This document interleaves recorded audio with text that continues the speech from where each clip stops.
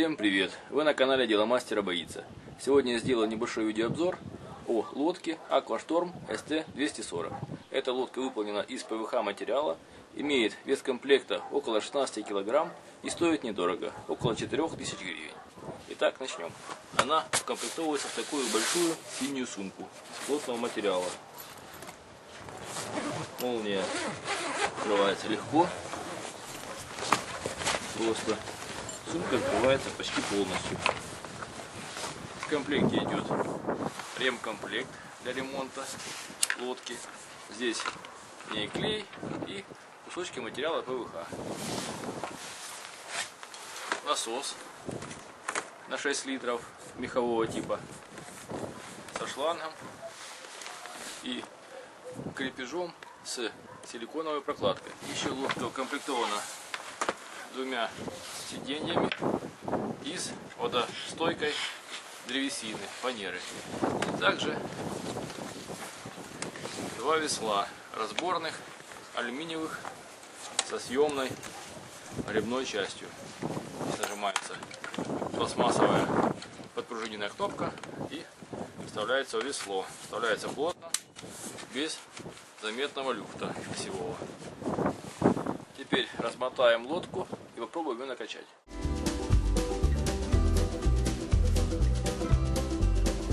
Лодка выполнена из ПВХ материала плотностью 850 грамм на метр квадратный.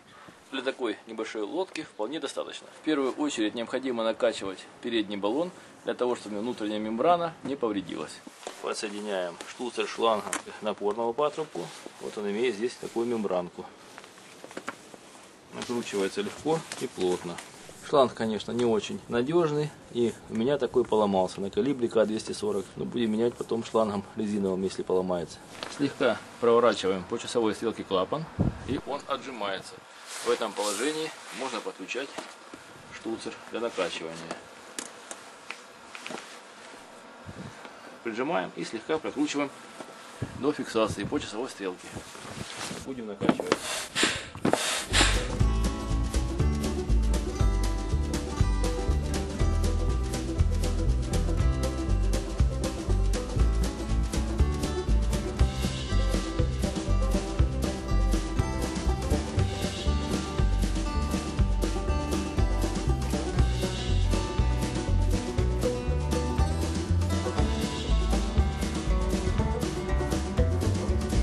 Накачиваем переднюю часть сначала не сильно, для того чтобы не было большой нагрузки на внутреннюю перегородку. Теперь можно качать заднюю часть.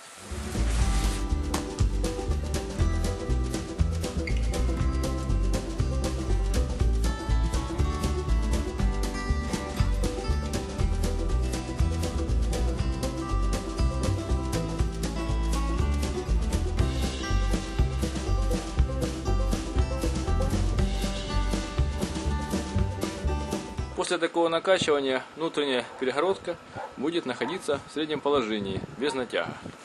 Накачиваем лодку не до звона, ну и чтобы она была не мягкая, примерно, чтобы был такой звук. Теперь можно поставить в лодку лавочки.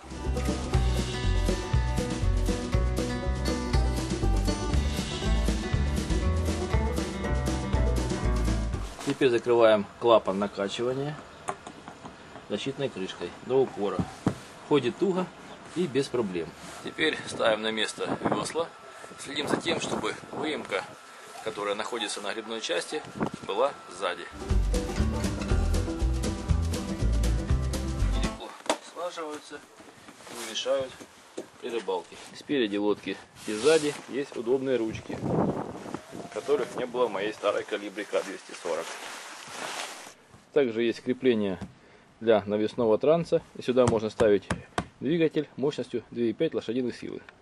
Включено здесь поворотное. В отличие от моей старой модели К-240, они не так стираются и удобнее в эксплуатации, имеют большую подвижность. Для крепления весел есть стопор, и если весло перевести в нижнее положение, не вынимая из уключены, его можно зафиксировать здесь. Положении.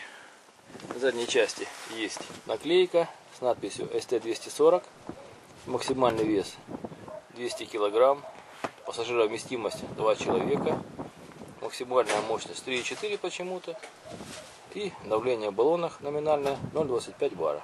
Наклейка с названием лодки приклеена жестко. На некоторых лодках надпись просто пишется на борту лодки. Диаметр баллонов 34 сантиметра, что вполне достаточно для рыбалки даже на море. Я думаю, сюда не будет уже прихлестывать вода. Теперь я попробую, как находиться в этой лодке. Внутренняя длина ее 172 сантиметра. Конечно, может маловато для двоих, но если люди небольшие, то влезут. Конечно, мои колени немножечко уходят вперед. Если человек будет сидеть впереди, то его колени будут упираться в мои, поэтому придется ему сидеть назад коленями. Если брать весло, то при гребле оно не мешает, когда ноги опущены вниз. Переноска этой лодки, сумки стандартной комплектации очень неудобная, потому что нагрузка идет на одну руку. Для этого можно купить подходящий рюкзак большой. В этом рюкзаке уже есть две ручки, которые ложатся на плечи. Ее можно довести очень далеко. Теперь попробуем собрать эту лодку обратно в рюкзак. Вынимаем лавочку. Снимаем весла. После снятия весел не забываем накрутить защитный колпачок пластмассовый, чтобы не повредить этим железным штырьком лодку при сборке. Буквально на пару оборотов. Спускаем сначала заднюю часть, а затем переднюю в обратном порядке. Проворачиваем клапан вниз. Хорошенько прижимаем.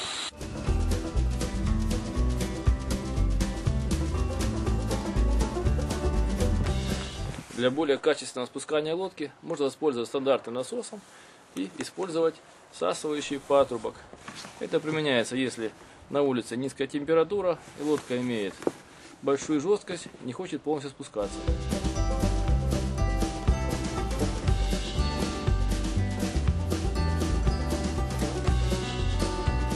Теперь загибаем внутрь крепежи весел и слаживаем ее на 1/3 своей длины, примерно до начала задней лавочки.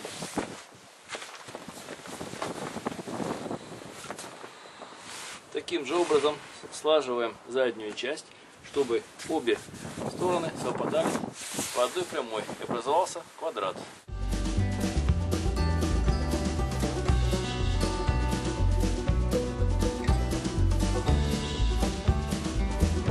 После этого лодку слаживаем 3 раза.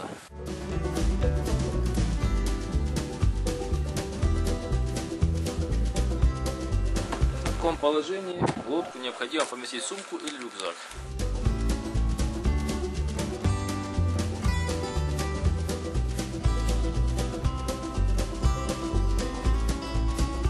После этого необходимо лавочки положить со стороны спины и ручек, чтобы не давило спину при переноске. Разбираем весла и ложим по бокам рюкзака.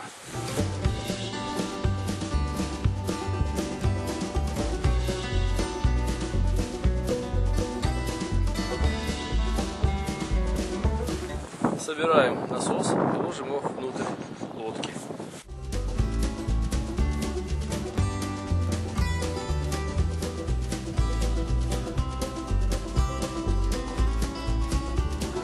Затягиваем лямку рюкзака.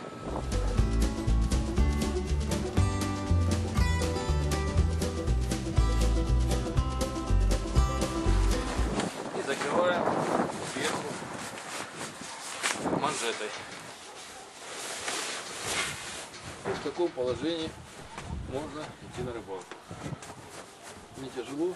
Исходя из ее размеров, такая длина лодки подходит для рыбалки одного человека, более комфортно. Вдвоем будет тесновато, но если люди небольшие, то вполне подойдет. Такая лодка достойна внимания, цена ее небольшая, это эконом-класс и доступна почти каждому рыболову. Мы посмотрели краткий видеообзор о лодке из ПВХ материала Аква-Шторм st240.